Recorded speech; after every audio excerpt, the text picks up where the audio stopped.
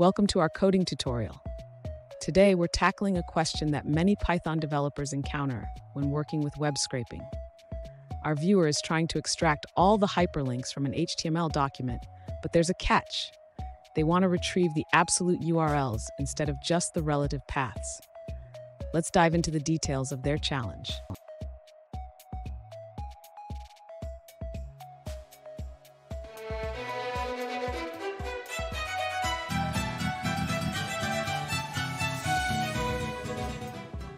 Welcome back to another technical video.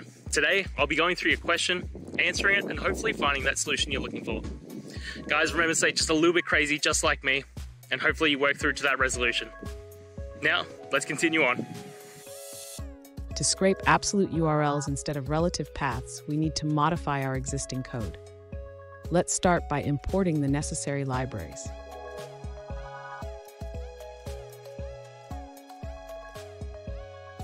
Next, we will read the HTML content from the target URL. Make sure to use the correct URL format with HTTPS.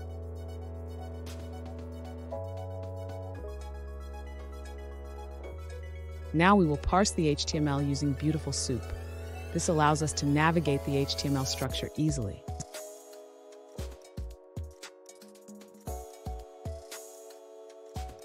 To extract the absolute URLs, we will use the URL join function from urllib.parse. This will help us combine the base URL with the relative paths.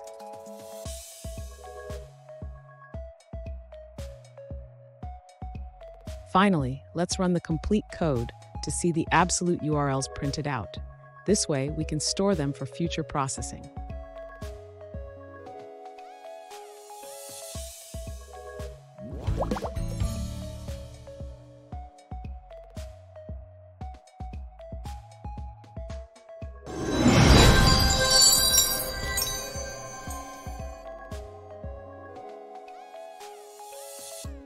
Let's now look at a user-suggested answer.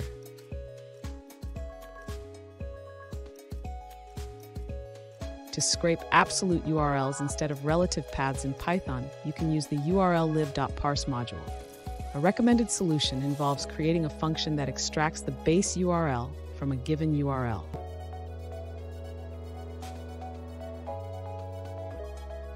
I hope that video helped get through to the resolution that you're looking for. If it did, please hit subscribe. I really appreciate it. And until next time, I hope you have a great one.